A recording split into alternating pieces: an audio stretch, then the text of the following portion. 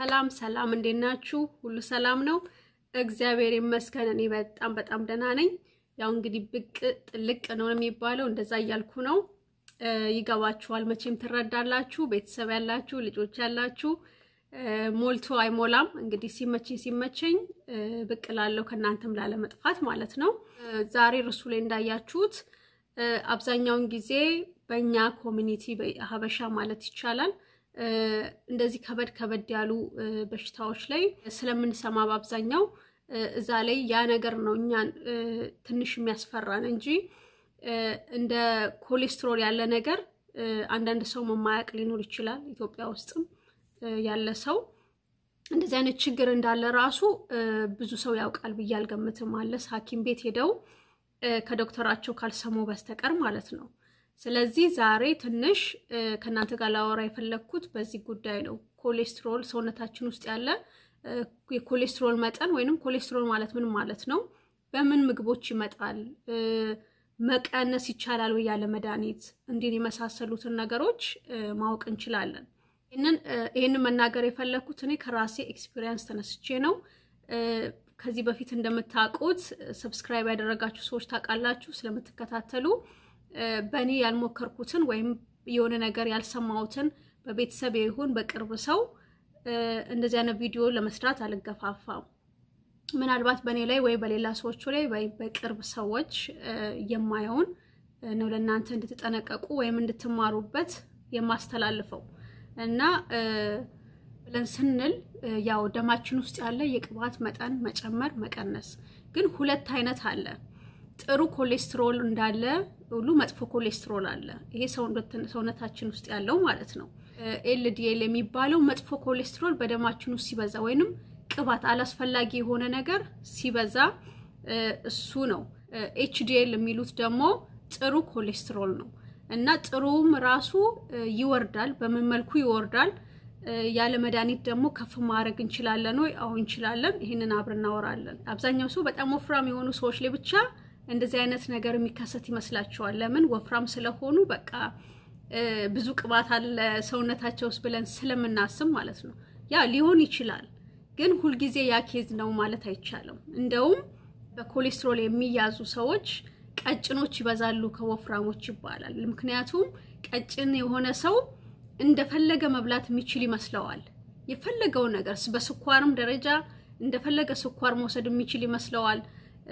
ቅባትም እንደዛው የፈለገውን ይሄ ስጋ ይሁን ምን ይሁን ቺዝ ይሁን አይብ ወተት ሁሉንም ነገር ያለ መጠን መውሰድ ይወሰደም ስቲል ጤነኛ የሚሆን ይመስለዋል። ግን እንደዛ አይደለም።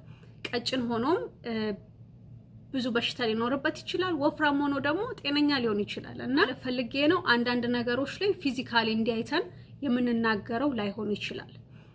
ያንን ደግሞ ያው የራሳችሁን ሪሰርች ማድረግ ትችላላችሁ ገብታችሁ ቀጭን ሰውና ወፍራም ሰው ላይ ምን ያህል ልዩነት እንዳለው ማለት ነው። በምን አይነት መልኩ ሊመጣ ይችላል? ወይንም ደማችን ውስጥ አይደለ ቅባቱ አላስፈላጊ የሆነው መጥፎ የሆነው ማለት ነው። ጥሩ አለ ብያችኋለሁ። መጥፎ የሆነው ግን የሚበዛው በምግብ ብናየው ያው በተለያዩ በችግሮች ሊመጣ ይችላል። አሁን ግን ምግቡ ላይ ብቻ ትኩረት ለማድረግ በምግብ ሊመጣ የሚችለው ምን አይነት ምግብ መጥፎ ፋቶች በውስጡ ይዘዋል። ሁሉ ነገር ከልኩ ሲበዛ ጥሩ አይሆንም። ስጋ ጥሩ አይደለም ማለት አይደለም ደግሞ ማለት መጠኑን ካስተካከልን ለሰውነታችን የራሱ የሆነ ሚኒራል አለው፣ የራሱ የሆነ ቫይታሚን የሚሰጠን ነገር አለው። ግን በብዛት አሁን ለምሳሌ ቁርጥ ጥብስ ምናምን ክትፎ እየተባለ በአብዛኛው ጊዜ የሚበላ ሰው ለመጥፎ ለሆነው ኮሌስትሮል መጠን በደም ውስጥ ለመብዛት ምክንያት ሊሆነው ይችላል። ሌላው ደግሞ እንቁላል በብዛት መብላት ለሁሉም መደጋገም የለብኝም። ያው እንዳልኳችሁ መጠኑን ማስተካከል ነው። ስለዚህ እንቁላል በብዛት እንቁላል የምትበሉ ሰዎች እንቁላላችሁ መጠን መቀነስ። ታገና ደግሞ ወተት አሁን ሆል ሚልክ የምትጠጡ ከሆነ 2% ማርክ ይቅርታ የሙሉውን ማለት ነው ቅባቱ ያልወጣውን የምትጠቀሙ ከሆነ የ2% የሚለው መጠቀም ቅባቱ የወጣው ፋቱ የወጣው ማለት ነው። የ2% ስቲል እየወሰዳችሁ ግን ኮሌስትሮላችሁ አሁንም ሃይ ከሆነ ወይም ከፍተኛ ከሆነ እሱን ትታችሁ ወደ አልመንድ ወተት መዘዋወር ማለት አትክልትና ከፍራፍሬ ውስጥ ኮሌስትሮል የመጥፎ ኮሌስትሮል የሚባለው የለም ስለዚህ በዛ ማግኘት ይቻላል ምግብ አይነት ምንድነው እኛ ሀበሾች በተለይ በጣም እንጠቀመው ቂቤ ስንጠቀም አንዳንድ ጊዜ ለትንሽ ደስት ለሆነ ወጥ ብዙ ቂቤ እንጨምራለን እንዲጣፍጥልን ሊሆን ይችላል ግን ያ ማለት ደግሞ መጥፎ የሆነው ኮሌስትሮላችን እንዲጨምር ያደርጋል ማለት ነው እሱንም ሚኒማይዝ ማድረግ አነስ አርጎ መጠቀም አለብን ከዛ በተጨማሪ ደግሞ አይብን በብዛት ለምትበሉ ሰዎች መጠናችሁን ማስተካከል ማለት ነው በዚህ ማስተካከል ካልቻላችሁ ግን ለራሱ የሚታዘዝ ፕሪስክሪፕሽን መድኃኒት አለ በሱ ማስተካከል ይቻላል መራውስ ምንድነው ልትሉ ትችላላችሁ ደም በመስጠት ኮሌስትሮልን ማወቅ ፈልጋለሁ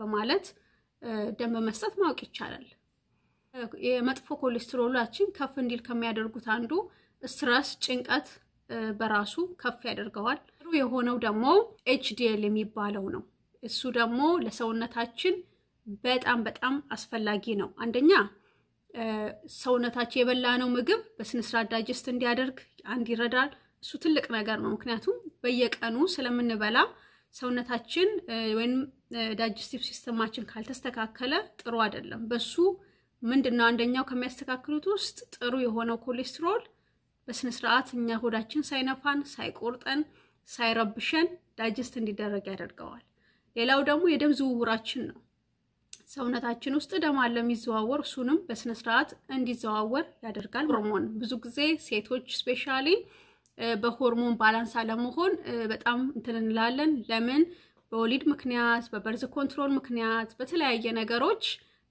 ባላንስ ላይሆን ይችላል እሱ እንዲሆን ከሚያደርጉት ውስጥ አንድ ጥሩ የሆነው ኮሌስትሮል ይረዳናል ማለት ነው በምግብ በምን ማግኘት እንችላለን ካላችሁ አንዳንድ ጊዜ ጥሩ የሆነው ኮሌስትሮል ሰውነታችን ውስጥ በጣም ሊወርድ ይችላል መጥፎ የሆነው ደግሞ ከፍ ሊል ይችላል ስለዚህ ጥሩ የሆነውን ከፍ ለማድረግ አንድ ኤክሰርሳይዝ በማድረግ ነው በቀላሉ ወክ የሆነ ነገሮችን በእንቅስቃሴ በምግብ ደግሞ የምታስተካክሉት አሳ በመመገብ almond ወይም walnut የሚባለውን እሱን በመመገብ ዲስክሪፕሽን ቦክስ ላይ ጽፍላችኋለሁ ሌሎችም አሉ ጥሩ ፋት የሚባሉ አቮካዶ ለምሳሌ ይሄ ጥሩ የሆነ ኮሌስትሮል ከፍ እንዲል ያደርጋል ማለት ነው ሰውነታችን ላይ የሚታይ ምልክት አለ ማለት አንዳንድ ሰው ሊያውቀው ይችላል አንዳንድ ሰው ግን ሳታውቁት በውስጣችሁ ኤክስፒሪየንስ ያደረጋችሁት ግን ያን ያህል ትኩረት ላሰጡ ስለምትችሉ አሁንም በድጋሚ የምመክረው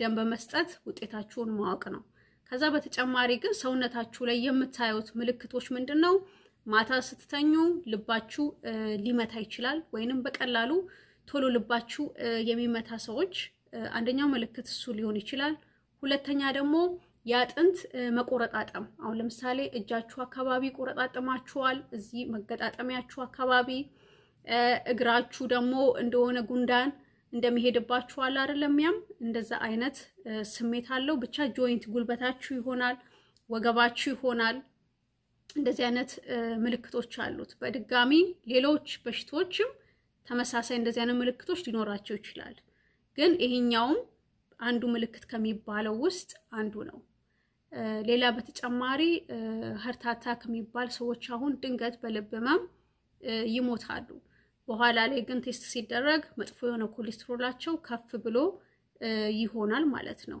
ቀጭን ይሁን ወፍራም ይሁን ማንኛውም ሰው ለብቻ ሰውነታችሁን ፓራላይዝ የሚያደርግ ይሆናል ማለት ነው የጨመረ መጠኑ በበዛ ቁጥር እንደዛ ድርጊት የቀረባችሁ ነው የምትሄዱት ስትሮክ ሲባል ሰዎች ድንገት የሆነ ሙሉ ሰውነታቸው ይሁን ግማሹን ከፍሎ ይሁን ፓራላይዝ የሚያደርግ ማለት ነው ይያለ ሊስቱ ይቀጥላል ማለት ነው ብዙ ምልክቶች አሉት እኔ ባጭሩ ለመናገር ያህላችን በቤታችን ግን ምን ማድረግ እንችላለን ይሄ ሁሉ ምልክት አለብኝ መመርመር ግን የምችልበት ሁኔታ ላይ አይደለም የሚል ሰው ሊኖር ስለሚችል ምን ማድረግ ትችላላችሁ ግሪን ቲ የሚባል አለ አረንጓዴው ሻይ ቅጠል እሱን መጠጣት ሎሚ በውሃ ደግሞ በቀን ሁለቴ ወይም በቀን አንዴ ውሃችሁ ላይ ሎሚ በማድረግ የዝንጅብል ሻይ ወይንም ሻይ ማጠጡ ወበውሃ ዝንጅብል አፍልታችሁ መጠጣት ክራንበሪ ጁስ የሚባል አለ መጠጥ እሱን